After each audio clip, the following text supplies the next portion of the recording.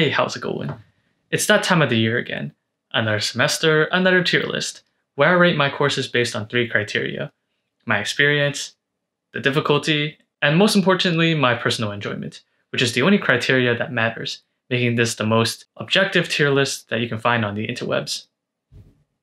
Anyway, before we begin, I'd really appreciate it if you smash that like button for the YouTube algorithm, and subscribe, because we're so close to 1,000 subscribers and it'd be a really nice way to end 2020 on a good note.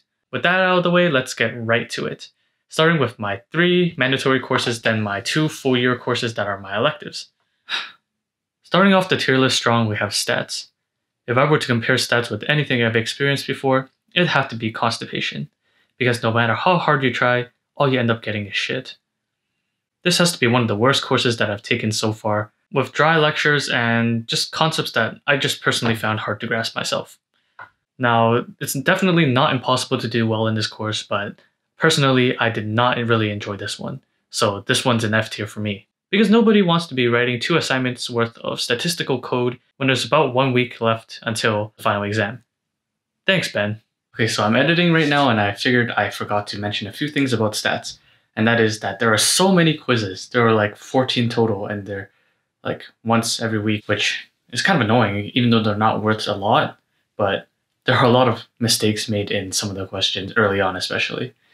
And when I thought about it, there were also mistakes on the first 1 or 2 tests, and he had to correct some of the questions, which was kind of nerve-wracking because there's only 15 questions and getting one of them wrong means you lose 7% of your mark in the test. So the fact that the tests and quizzes are out of so little, the quizzes are out of 2, and the tests are out of 15, and the final exam is out of 25, these tests that are given in statistics are very nerve-wracking to say the least. Additionally, the lab assignments take forever to do, and they're done using statistical software R, which I'm not too fond of even to this day. Even though I know its practicality, it's not the greatest experience. But I feel like that is the most applicable portion of the course, if you pay close enough attention to it. The last thing I had to mention was he takes forever to respond on the forums, and sometimes his answers are kind of confusing. Moving on to the next course, we have Bio 2290, which is basically just learning how to do labs. How exciting! Now this course is one of a kind special, because it's pretty much the only essay course that I'm required to take for all of undergrad. And it's divided into 4 units: instrumentation, writing, experimental/communication, and genetics. Now as long as difficulty is concerned, this course isn't actually that difficult, but there are a truckload of assignments, to say the least. Especially with the combination of these assignments plus all the assignments from stats being the quizzes or the lab assignments, it just gets really tedious like a swarm of ants. 1 is fine, but when there are too many, it's just a nightmare. This one's easily an F tier, along with stats. I didn't really enjoy this course that much, with the exception of the writing unit, which was way more organized than all the other units. Even though it's better than stats, F tier is still F tier, and you'd really have to screw up real bad in order to get worse than stats in this tier list. Next we have organic chemistry, aka the GPA destroyer, the pre-med shaker, the what can I do with my science degree if I'm not going to medical school, or simply the monster in my closet. Now this one was actually not as bad as I was expecting it to be. As long as you keep up with the classwork and the units, you should be fine. Like, if you put in the work, you're not going to get super screwed in this course. Like, this course is pretty enjoyable for the most part because the professor tries to make things as easy as he can, being readily available for office hours every week and such. This course was enjoyable for the most part, besides the final exam, which I was kind of unprepared for because I was too worried about stats, which I have Ruben to thank for. Overall, Orgo was quite the average course, nothing too hard, nothing to complain about. And the professor was quite nice. He gave us an assignment where we had to make a TikTok for 5% of our course mark. Now, it really doesn't get much easier than that. And if you tweet your TikTok to him, you get a free 1% bonus mark on top of whatever your final mark is. So, he is quite the nice guy. Great prof, decent course, I'll give it a B tier. It's pretty close to A tier though. Next, I'm going to move on to my 2 full-year elective courses, and I'm going to start with Classics 2300, which is basically focused on Greek and Roman sport, or ancient athletics. So far we covered the Greeks, and next term we're going to cover the Romans. At first I thought this course was going to be free as hell, and I was right. Except for the fact that it actually takes some time to actually cover and memorize the lecture content.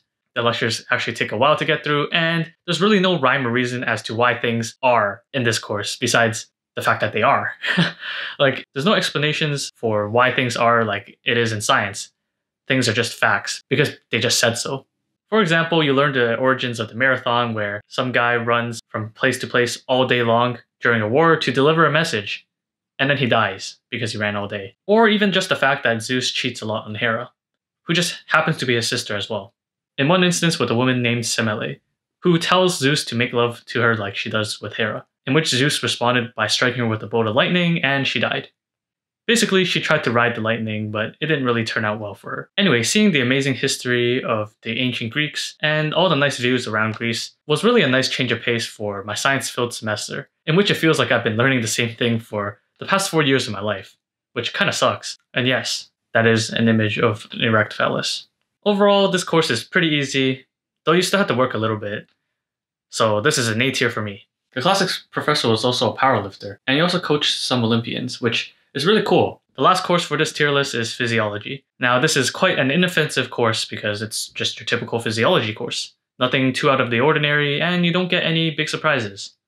Surprisingly. I pretty much put the least amount of effort into this course, and so far it's been treating me quite well because it's nothing out of the ordinary. I had to study more for classics than this one because I simply didn't have background knowledge on that subject compared to this one.